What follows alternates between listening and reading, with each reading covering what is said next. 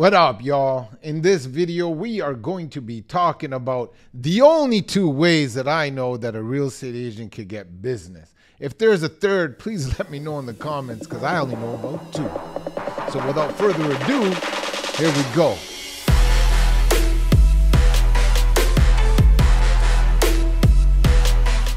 We get our business through prospecting or we get it through marketing. That's it. That's all we can do. And in this video, I'm going to show you guys the pros and cons of both and what you should be doing to build a kick-ass real estate sales business. Ready? So let's define it. Prospecting is grunt work. It's pretty much you doing your cold calls, you're doing your door knocking, you're calling your sphere. You know what I'm saying? The stuff that you do not like to do because you are afraid of rejection. That's that. Marketing is spending some moolah creatively so people are contacting you. You know what I'm saying? Through your funnels, through your online ads, through your flyers, your billboards, your TV, your radio, whatever floats your boat. These are the two ways we generate business. One, like I said, is more sweat. The other one is more moolah. So let's talk about the pros and cons of all of it. And then at the end of this, I'm going to tell you exactly what you should do, which one you should pick. So you want to stay tuned for that. So let's talk about the pros of marketing. First of all, it helps you build a brand. And today, personal brand is everything. Okay, it is absolutely everything. And there's a way you can do your marketing that doesn't cost you moolah through your social media. Okay, so marketing through social media is phenomenal because if you can really zone in and build your personal brand of someone that has authority in the marketplace, people are going to be reaching out to you. That is huge because this is, if you're not creating content, like right now I'm creating content, you're not building a brand. If you're not building a brand, you're not marketing. If you're not marketing, people are not going to be reaching out to you. See, the beautiful thing about marketing, which is my second point, a second pro, is you are making money while you sleep. You're getting leads while you sleep. You're getting leads while you're at the gym because your marketing dollar and your creativity is working for you. So your first pro is you're building a brand. Your second pro is you are advertising without cold calling, without door knocking. You are everywhere all the time. The key here is, although those are the pros, the key here is to make sure that you don't waste your money on marketing that is, you know what I'm saying? You have to have your message right. You got to build a kick personal brand so people want to be around you. You got to have the right call to actions. You got to have the right hooks. People are going to want a solution to a problem. Offer that solution. Have a unique selling proposition in your marketing. Why should someone do business with you? Let them know in the first 3 seconds. And the biggest tip I can give you about marketing, make your marketing piece about them, not you. Too many realtors, when I see their marketing, when I'm driving around, I see their billboards, I see their for sale signs, it's mostly focused on them. Hey, I'm a top 1% realtor. No one cares because the next billboard I see, that person is also a top 1% realtor. Everybody's a top 1% realtor these days. You know what I'm saying? Top 1% in my brokerage. Well, dude, you only got 3 people in your brokerage. You better be top 1%. Whatever the case may be, you know what I'm saying? Okay, so those are the pros of marketing. Let's talk about some cons. The biggest cons of marketing is it is very expensive. If you're going to do this mega marketing, it is very expensive. If you're mailing out flyers or getting billboards or getting bus shelters or putting ads out in subways stations, those electric ads, all of that is expensive. If you're building out funnels and websites and all these, doing some online ad, Google pay-per-click, or Facebook Marketplace, all of that stuff can add up. And the reason why a lot of real estate agents start their marketing campaign and then they quit is for point number 2. The con number 2 is it takes time. It's expensive. Con number 1. Con number 2 is that it takes time. So most people don't have the patience or the wherewithal to understand that if I'm putting my marketing dollars in January 1, I can't pull the plug on February 1. I can't pull the plug on March 1st. I got to wait 6 to 12 months. And I would go on the latter end of that. You got to wait about a year for that stuff to start taking off. So it's front end loaded, meaning your money is going to be going away out of your bank account and not coming back in. And that's your first 12 months, man. That's marketing. So if you're a realtor that you're looking to market and you only have a budget for 2 months and you think you're going to make that money back in 2 months, I strongly suggest that you go and you prospect. We're going to talk about that. So those are the pros and cons of marketing. Now let's get into the pros and cons of prospecting. Remember, prospecting is the grind.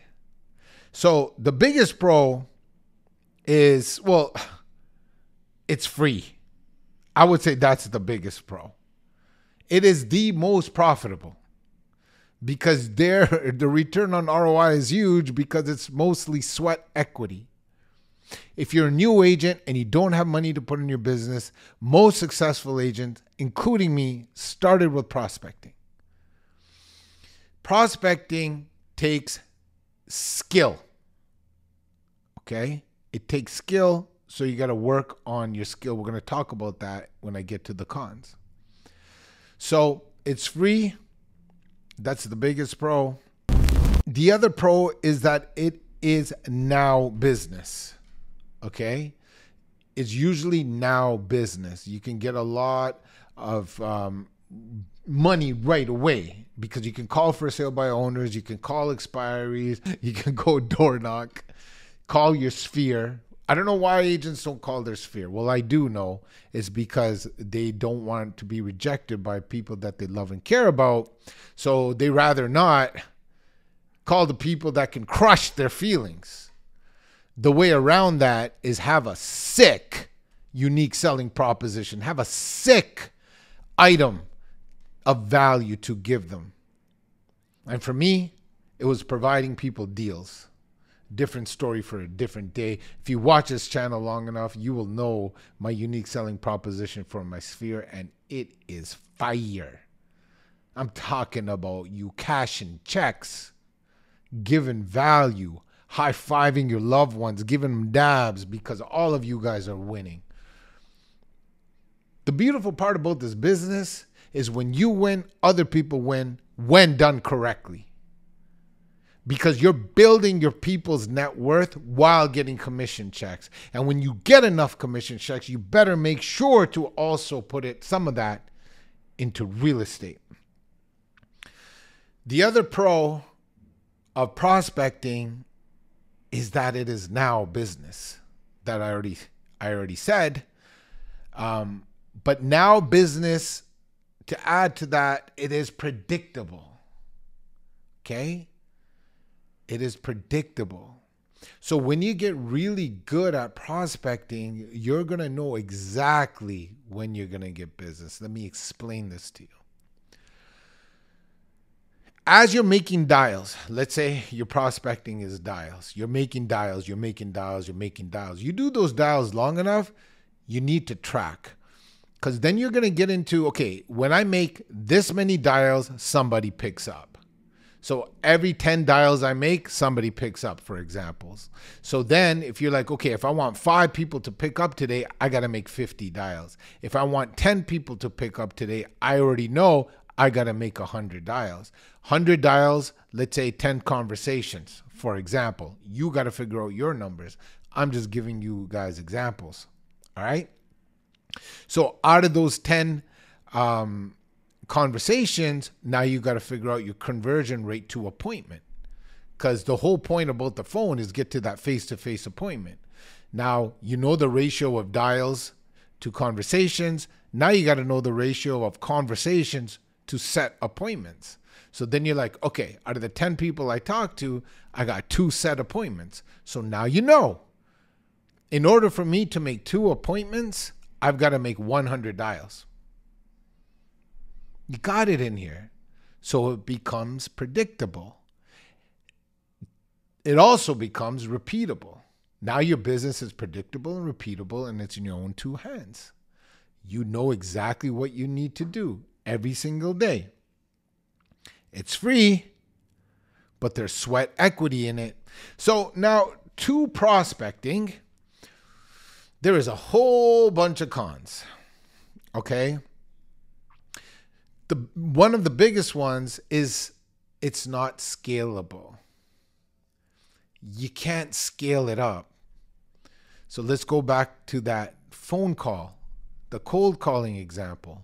Rick is cold calling. He's smashing. He knows his numbers. He's getting appointments. But guess what? Let's say I go and get 4 appointments. Now I have 4 listings, and those people also want to buy houses. So I'm working in the business now. I got to make that chatter. What happens to my prospecting?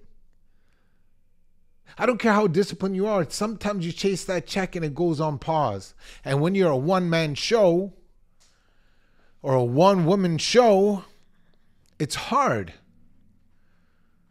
Because of course you're going to chase those 4 listings and those 4 buyers. Now you're so engulfed in that. Let's say you close 5 of those, right? Say out of those 8 prospective deals, 4 listings, 4 buyers, you go and close 5. You're hitting those commission checks. It's been good. But what happens is now you got to start your prospecting over, because during that time you started working in your business and not on your business. You probably stopped prospecting. But let's say you're so disciplined that you still prospected while you did all of that work. So you don't want to start all over because you understand momentum and you don't want to lose momentum. Well, kudos to you. However, how is that scalable? There's only one of you calling. So you already know I can do maximum X amount of dials, X amount of appointments. There's only one of me. So now you can go and hire, delegate your prospecting. That's kind of another way. It's still prospecting, but now you're delegating, and now that requires salary or an equity position of the person that you hired. Nobody wants to do that. There comes a time and place where you delegate, but maybe this is not the time and place because you're like, you don't know if you're going to do 4 or 5 more deals. You know what I'm saying? So it is not scalable, where marketing is very scalable. It takes time, but it's scalable. The other con is it takes skill. You can go ahead, have a whole bunch of work ethic, make so many dials, knock on a whole bunch of doors, but you suck. You suck so much that you're not getting any listings signed. You can't get any buyers on contract. You absolutely suck. That happens. So if you want to be good at prospecting, you gotta work your skills. There's an argument to be had that if you spend enough money and you're good at marketing, right, your skills don't have to be as good, but your skills should be as good. But I'm saying there's an argument to be had that if you throw enough money at something and your marketing is so good, you can have subpar skills and still close a few deals. You cannot do that in prospecting. unless you're closing your aunt's house and she thinks you owes you a favor. But I'm talking about doing business with strangers. So it requires skill. It requires discipline. That's a con. To me, that's a pro, because I had to go and get disciplined and focused. Man, when you prospect, I strongly urge you to try it. Sales is full of rejections. That's another con. You constantly get rejected. People are constantly saying no to you. That doesn't feel so good. You got to have thick skin in sales. But in order to do it every single day, that requires discipline. That requires focus. That requires repetition. So you must be able to suffer through pain. We all know that people move away from pain and towards pleasure. There is nothing pleasurable about prospecting. And if you think it's going to be a walk in the park and you think you're going to have a good time, you're wrong. You're not. You're not going to have a good time. Like when you're suffering on the treadmill and you're running, you're not having a good time, man. There might, if you do it long enough, maybe you get that runner's high or whatever. But most people are not having a good time. They're doing it for the result. But it builds a skill. You build stamina. Because you're not having a good time, the most frequently thing what happens with the agents that I see, I've been in the business for 2 decades. I've been around realtors for the last freaking 20 years, coaching them, being around them, their peers, being on their team or on my team, in the same coaching, in the same events, open houses, seller feedback calls. I'm around realtors all the damn time. Most of them complain about burnout and they quit their prospecting. Most. The top 1%ers, the people that are kicking ass and, taking names and cashing checks, they don't quit. They understand that repetition is the mother of all skill. They understand that consistent, boring behavior is going to get them to where they want to go. So here's my suggestion, y'all. Here's what I suggest to you. You got to do both. You got to do both. All right. And I think you already know that. If you've been in the business, I would start with prospecting. Even if you have a trust fund, still start with prospecting, because prospecting is what is going to get you skill. Now, invest money into marketing with the deals that you close. Lead with revenue. You make some money, take a percentage of that and put it back in your business. So you lead with revenue, you put it into your marketing. So it's not coming out of pocket. That is your ground game. Your prospecting is your ground game. You got to zone your skill. You got to do it all. You got to prospect. You got to talk to your sphere. You got to do the grunt work. And then you take some money from the commissions you make and you put it into marketing. And that's going to be your all-around solution to become a millionaire agent. I promise you.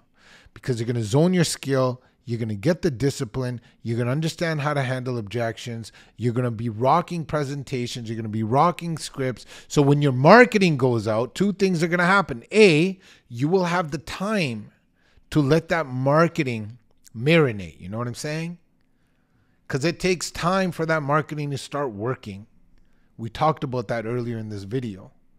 So you're not going to be panicking and trying to pull the plug because you're still prospecting. You're still making money. Also, you're putting money into marketing that you never had.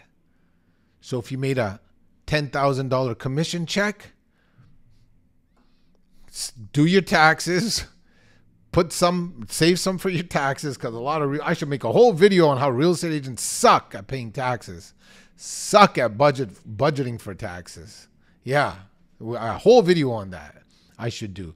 If you like and subscribe, maybe I'll do that. Just let me know in the comments. But the point is this.